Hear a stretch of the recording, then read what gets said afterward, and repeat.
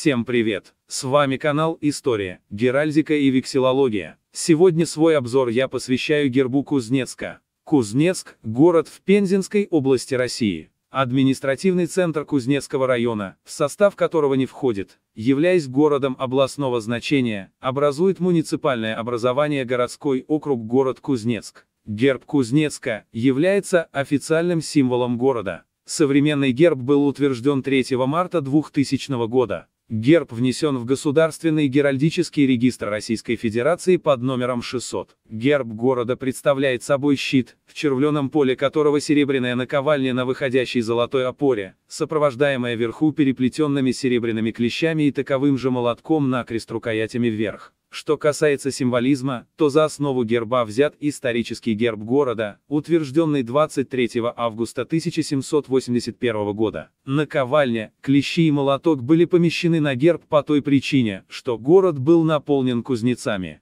Красный цвет поля герба – символ мужества, самоотверженности, красоты, справедливой борьбы и жизни. Красный цвет поля созвучен труду кузнецов, что дополняет говорящее название города. Золото – символ прочности, величия, богатства, интеллекта, великодушия. Серебро – символ простоты, совершенства, мудрости, благородства, мира, взаимосотрудничества. Всем спасибо за внимание. Если вам понравилось данное видео, то не поленитесь поддержать его лайком. Подписывайтесь на канал. До скорых встреч!